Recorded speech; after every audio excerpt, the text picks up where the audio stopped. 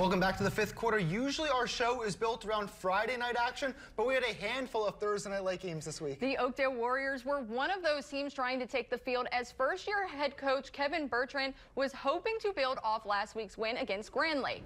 Lake Arthur at home taking on Oakdale, who is coming off of a big win last week. Opening drive for Oakdale, Devrick Winfield takes the handoff and books it to the outside, and no Tigers were going to catch him as he strolls in for the touchdown.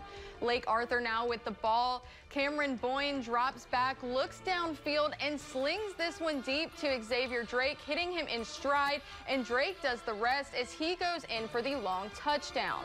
Oakdale threatening to score again. It's Devrick Winfield once again who takes it up the sideline, almost an identical play from earlier, and it's the same result as he gets in for the score. Both teams trading touchdowns in this game would go down to the wire, with the difference being one touchdown. Lake Arthur would go on to win a close one, 26-20 over Oakdale. The Maryville Panthers hosting Pickering on Thursday night. Panthers on the goal line, quarterback Josh Robinson is going to take it in easily himself to put Maryville ahead as they get a nice touchdown there at home. Second quarter now, Jeremiah Robinson is going to get the carry. He's going to be able to just walk into the end zone on the carry for another touchdown, but the Panthers wanted more. The drives didn't stop there. It's going to be Josh Robinson again finding the end zone to put Maryville up 22-0 before the half as Maryville comes out on top 30-7 over Pickering.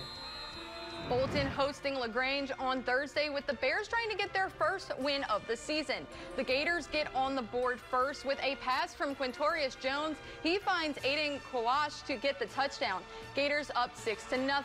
A miscue by the Gators. Ball is on the ground, and Bolton comes up with a big recovery by Christopher Lands. Bolton now has the momentum. A lateral pass to Royce Roberts. He picks up about 20 yards, but the Gators are able to stop the Bears' drive. Gators with the ball once again. They hand it off to Jeremiah White, and he finds the hole, taking it in for the touchdown. The Bolton Bears would fall to the LaGrange Gators 42-0.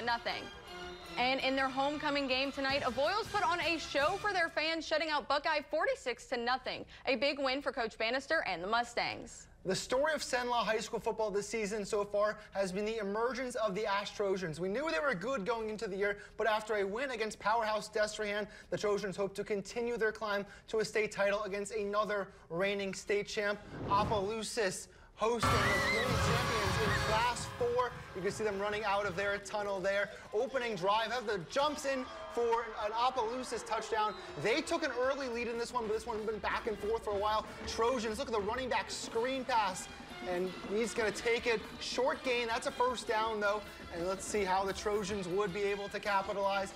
Rolling out, firing to the end zone, and a touchdown for Ash. A big play by number 3. I think that's Jimmy Duncan. Nice play there as Opelousas trying to bounce back over at home. Quarterback dropping back. Long pass down the sideline. Nice Moss catch. That's a huge play for the Tigers as they were trying to pull off a win at home. They get a goal line touchdown, but Ash comes away in the shootout 43-40. Wow. Welsh at South Beauregard, with the Knights trying to keep their undefeated streak. On the first drive for the Greyhounds, Cameron Boulay gets the ball and works some magic as he finds a gap and keeps on rolling until he goes down near the red zone. Moments later, they would give it Rick back to Boulay. This time, he punches it in for a Greyhounds touchdown to go up 7-0 over the Knights.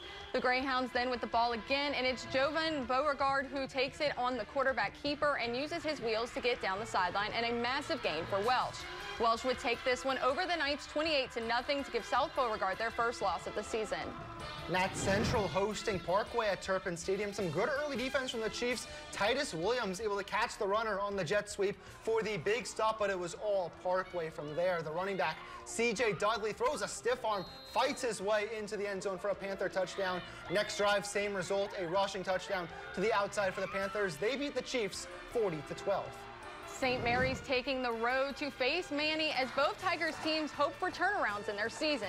St. Mary's found the red end zone first on a rushing touchdown in the middle by number 18 to give the Tigers the lead. St. Mary's would continue to have success on the ground as the game went on, but later on they take it to the air. Long pass is intercepted by Manny's corner, who gets a nice return out of it. The Manny offense would try to capitalize. Daniel Thomas gets the carry and gets a short gain. Later on that drive, Thomas finishes the drive drive with a Manny touchdown. But St. Mary's gets the shootout victory 64-34. Stay with us. Our plays of the week are up next.